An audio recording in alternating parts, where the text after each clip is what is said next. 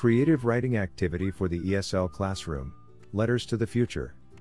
Even though the letters students will write in this activity are addressed to the future, that doesn't mean the language in them has to be limited to future tenses.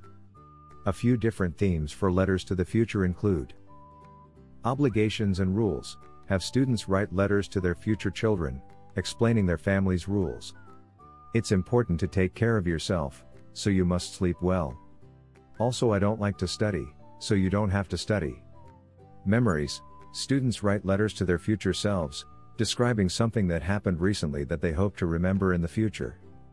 Do you remember the school festival? I ran in the relay race. I helped our team win. A day in your life. Write a letter to people thousands of years in the future, describing what daily life is like in your present. I wake up at 7 o'clock. I cook breakfast. I usually eat. Thanks so much for watching. We are ITTT, the leading provider for TEFL and TESOL training courses.